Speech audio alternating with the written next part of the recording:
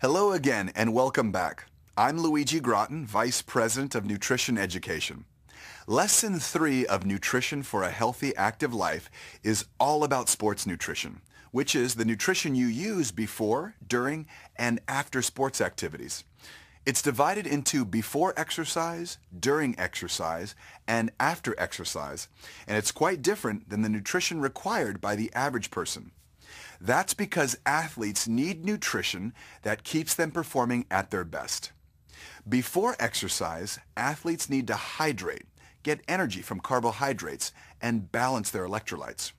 During exercise, they should continue to hydrate with an electrolyte drink, drink optimal carbs, stay comfortable, stop and stretch as needed, and in certain cases, eat very lightly.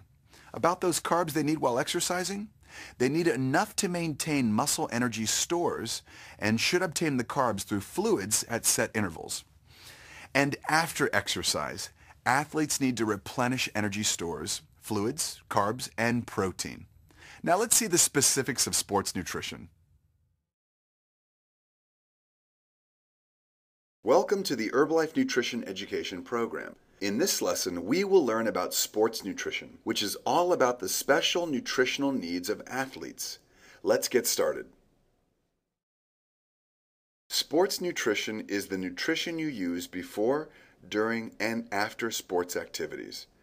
It is different than your usual everyday nutrition because it's designed to provide you the extra nutrients you need for sports activities. Sports nutrition is divided into 3 phases: before exercise, during exercise, and after exercise. As you'll see, each phase of sports nutrition has different requirements to meet the body's demands during each unique phase. Sports nutrition is the study and practice of nutrition and diet as they relate to athletic performance. It is concerned with the type and quantity of food and fluid taken by an athlete.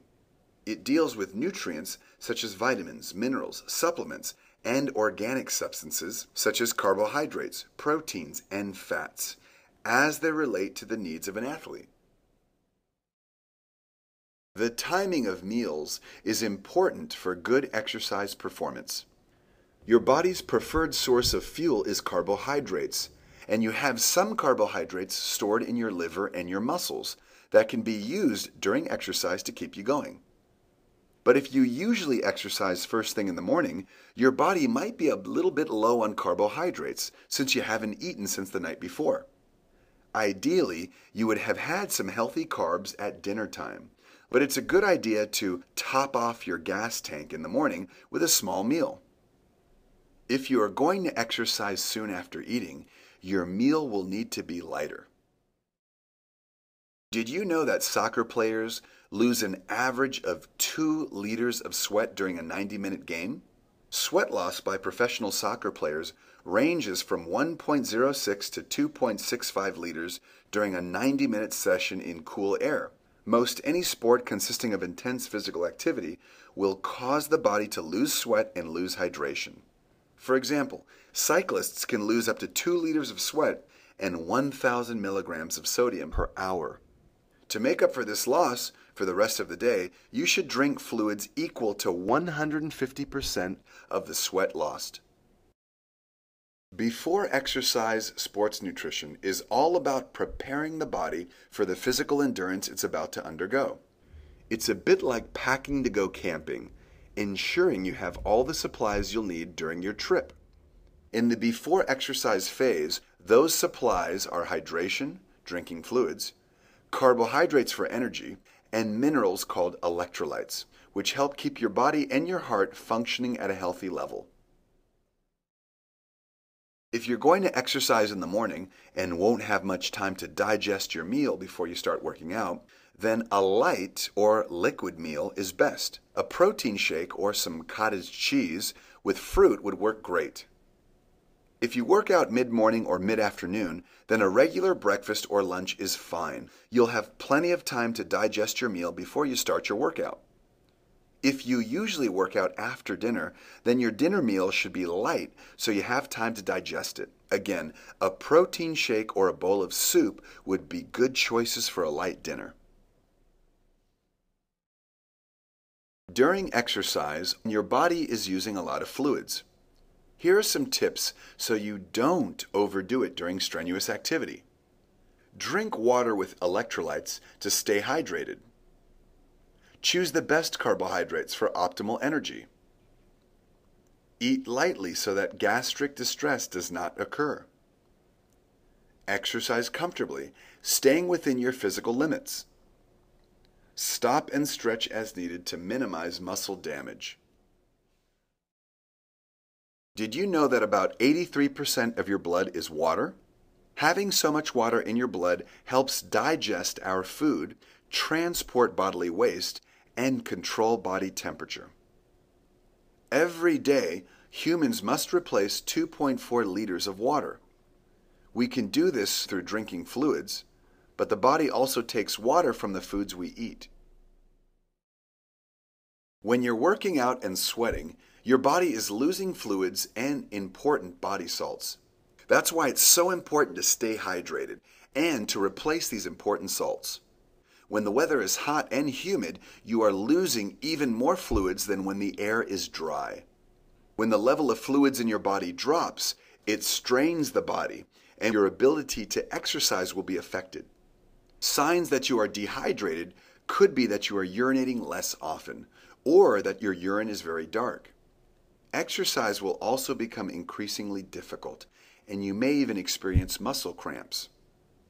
This is why no matter what the temperature or humidity is, staying hydrated is one of the most important things an athlete can do. Muscles and the liver store very few calories as energy, and athletes need a lot of energy to keep going. Let's consider this. 1 hour of intense cycling can burn 900 calories. Bike races can last for 4 hours or more, and that's over 3,500 calories.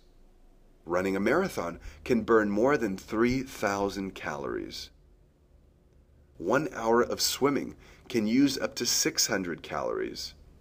Many competitive swimmers swim 4 or more hours a day. That's about 2,500 calories. A professional soccer player competing in a 90-minute match can burn up to 2,500 calories.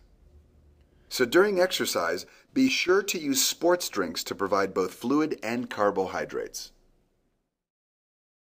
Did you know that your muscles and liver store only about 1,200 calories of carbohydrates? For athletes, that's very little energy reserves. Their bodies are doing more strenuous work than a person doing everyday activities. That's why athletes use much more calories, hence the need to keep energy up during exercise. After exercise, it's important to replenish all the stores that were depleted during activity. In the first 30 minutes after you stop exercising, you need to replenish the stores of energy that your muscles have used up. This means replenishing the carbohydrate and protein stores by consuming a protein-enriched shake. And, along with replenishing your energy stores, it's vital to keep your body hydrated. You've likely lost a lot of fluids in sweat, so you'll need plenty of water and electrolytes too. Aside from training, nutrition is the most important influence on sports performance. To reach one's highest potential, all of the body's systems must be working optimally. The best way to achieve this is to eat a variety of nutritious foods. To have enough energy for exercise and for life, an adequate number of calories must be consumed. The amount of calories needed depends on many different factors, such as age, sex, height, weight, muscle mass, and fat mass. Too few calories can negatively affect workouts and energy levels, as well as cause the breakdown of muscle and bone, increasing the risk of injury. Did you know that in the 1940s, dietary protein supplements began to be consumed? They gained popularity with the general public because resistance and strength training athletes were seeing improved muscle building results by using these supplements. Most athletes know that getting enough rest after exercise is essential to high-level performance. but many still overtrain and feel guilty when they take a day off. Rest days are critical to sports performance for a variety of reasons. Some are physiological and some are psychological. Rest is physically necessary so that the muscles can repair, rebuild, and strengthen. For recreational athletes, including in rest days can help maintain a better balance between home, work, and fitness goals. Did you know that your body's response to intense physical activity is very similar to your body's response to actual injury? After bodily injury, certain biomarkers for muscle damage are elevated. These same markers are often elevated after physical activity. Your body experiences both injury and intense physical activity as muscular stress, which is why proper recovery after workouts is absolutely vital and must not be skipped. Recovery allows the body to replenish energy stores and repair damaged tissues.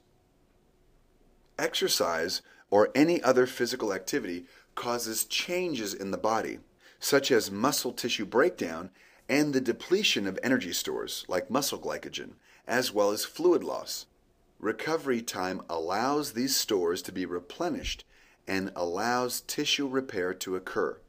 Without sufficient time to repair and replenish, the body will continue to break down from intense exercise. Good work! You've completed another lesson in the Herbalife Nutrition Education program. In the next lesson, we'll put what we've learned into practice. See you at the next meeting.